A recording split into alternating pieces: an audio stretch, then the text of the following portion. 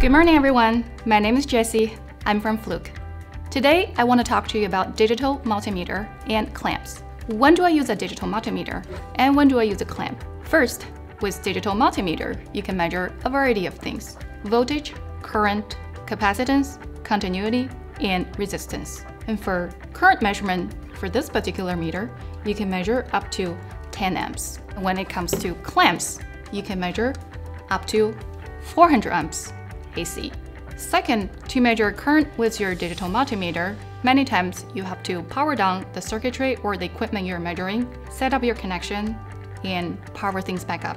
With a clamp meter, you can simply clamp around a conductor and get your reading without powering things down. The third point is safety. To measure current with a digital multimeter, you have to make a physical contact with a test point, which can cause safety concern.